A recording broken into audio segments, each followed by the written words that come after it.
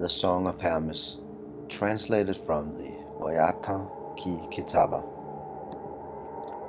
And so the summers got longer, and the sky saw an eerie glow and a tricky hour of uncertainty and of the totally not known. The night became as eternal a rover twilight, ever-changing miasmas on a pale starless dark above.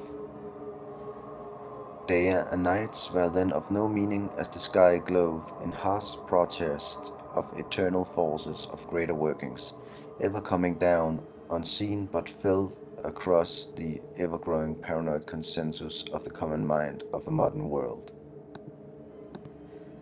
Ever slothful were the men of Gaia's creation at these times of limited vigor of human capabilities, like great bells of spectral proportion, ringing across the ether of the bones of social order and all notions of unity, did the mammals of earth cry an inner tremble of ever-growing despair of the forthcoming silence.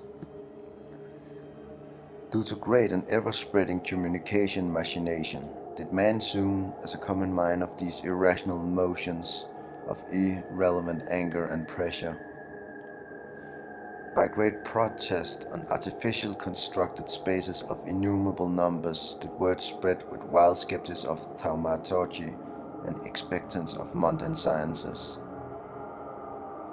Then it was known by the sages of the working cosmos that the glittering sky were tricks of forces, light and gravity.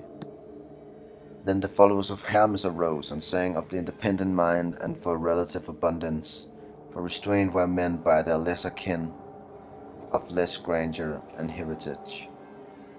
Men proclaimed that greatest in mind were man, and greatest of men were the followers of Hermes, the new kings and lords of unrestrained play. They were happy and danced and sang and were in bliss of bestial happiness, but they have uttered the word of self, and the lands of earth rewarded them with the lands and fates of all. Known it also became that the primal echoes of all arose to heights of glamorous absurdity. Ghostly clouds of untamed ecstasy played wildly but sweet from flutes of ascended voices, and all thoughts of men were gathering in desperation of final salvation to this tune. By thinking them free and bound by promises of glory for all, did man continue its function to be in the world. With the coming of new eons, the world wore in anguish as the cancer of ruinous violation of natural harmony were commenced with joy. Plains were now ashen fields and metal cities, and wild fire and amok winds ravages the land, and men sculpted palaces to the followers and praised them for ascended mankind. Then there came a crescendo of ever joy, for men could by new constructed fire leave earth and continue its fate among the children of Helios. Then the followers took to the sky in great ships, never to return, but lost themselves in the great dark.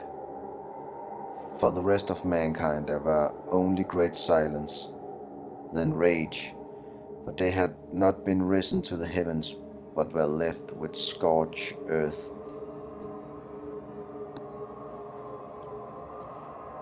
And as the mammals of earth fell upon each other with bestial frenzy, the lowliest and observed notes of ending played the mysterious calando for the everlasting song of Hermes.